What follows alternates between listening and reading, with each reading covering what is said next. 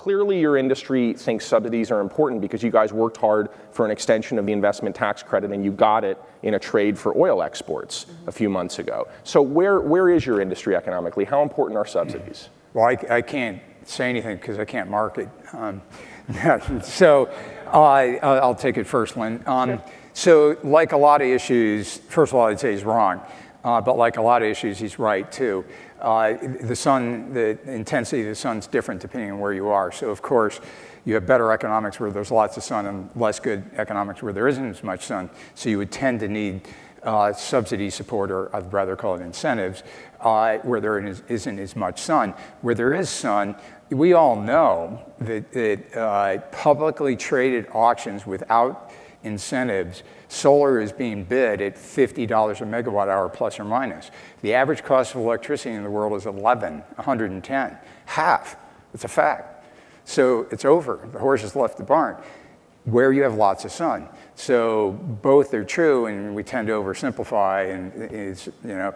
Of course, people will fight back and say that those bids don't include the cost of the grid. They don't include. There's lots of stuff that are not included in that. So that's a sort of an unrealistically rosy number. Fair. So even, you know, if you look at, first of all, you include that, you're going to be in good shape, right? You have 2 times headroom there. Second of all, look at the trend.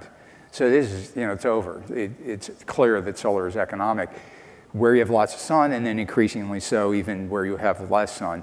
And energy is policy driven regardless, oil, nukes, yep, gas. So solar is policy driven, big surprise.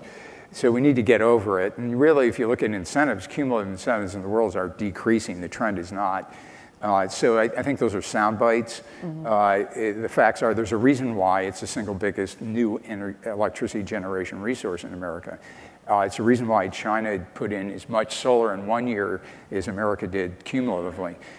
So it's real, but it's detail. Devil's in the details. Okay, so Lynn, 30 seconds, and then we're going to go to the audience. So we have a 30% tax credit, 30% of the cost we get back. That phases out over the next year, over the next 5 years. I love the concept that it should be an even playing field. Let's make it an even playing field. Ours phase out. If you look over this last 6 decades, fossil fuels in this country have received 8 times the subsidies as renewable. So let's phase it out. And you know which source gets the biggest subsidy is nuclear. So Mr. Fanning's not building a nuclear plant without the Price-Anderson Act, which is a blank check bailout for nuclear. So we're all for, you know, we're all for the even playing field. Ours are phasing out. Let's phase out the fossils as well. And I think you'll see us get there. We're moving from the 30% tax credit down, and our costs have been coming down 10% every single year. We'll hit it.